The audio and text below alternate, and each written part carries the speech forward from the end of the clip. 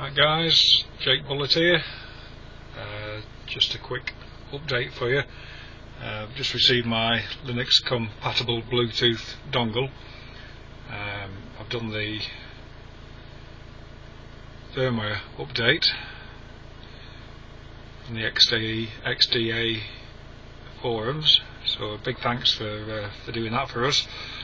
And that now gives us access to Bluetooth. I've already fitted my Bluetooth in. I haven't got my 4-port adapter yet, so I've just put it in place of the Wi-Fi dongle just for the time being, just to demonstrate it. I put it in. I don't suppose you can see that there, just up in the top right corner. It's now got the Bluetooth display. Paired it using Bluetooth Lite, a free app, and then I went into Torque. I've just got the free version on here at the moment, so I've only just set it up a couple of minutes ago, so I've not had much chance to configure the dials or get it just the way I wanted, but this is just to give you an idea. So there we are, looks pretty good. You can set up loads and loads of different parameters. I've just got a few basics on there.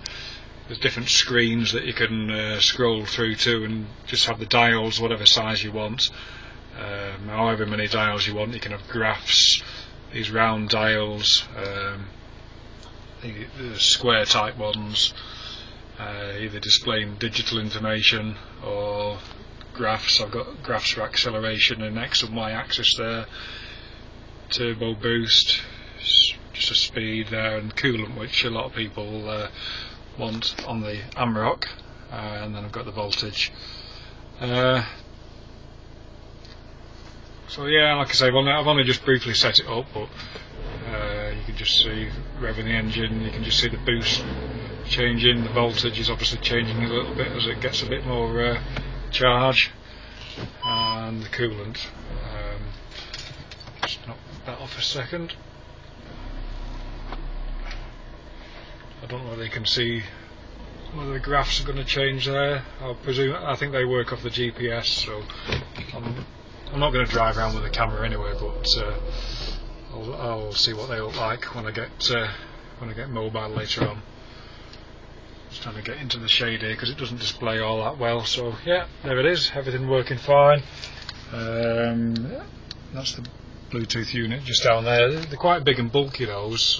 I think there is a small one that you can get, but it seems pretty much out of the way. I don't know whether I'll catch my foot on it down in the footwell there. Bluetooth dongle is obviously under there for the time being. 4-port hub is on the way, so I'll reconnect the Wi-Fi dongle. There we go. Nothing much else to report on here. Still got the auxiliary set up there. So when I select reverse gear to knock the display off, I've got the image on the camera at the back, and it's a nice clear image. A few little lines on it, but it's not bad really. So that'll be handy. You can just about see the top of my tow bar in the bottom of the screen, that little black thing, so that would be great for hooking up to the caravan. What else? Not much else to report. Just to show you, I do a bit of, it's a hobby called geocaching, and we go out using the GPS and looking for little treasure boxes dotted around the country. I've got an app on here that shows you ordnance survey maps, which is really good if you're I think it's only for the UK really, but gives you all the footpaths and all the other information and the location of geocaches. Just gets you to within the area.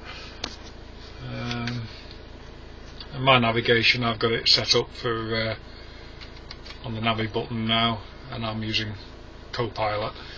I've used that for a number of years and I find it really good.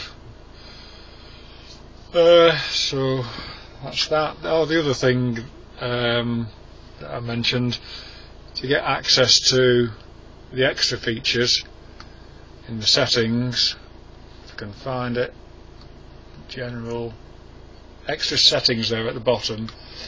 If you just type in the code 1, 2, 3, 4, 5, 6, and that will give you access to a few other bits and pieces. The only one I've really adjusted on there is the fan start temperature, because the fan on this unit, it's more or less running all the time.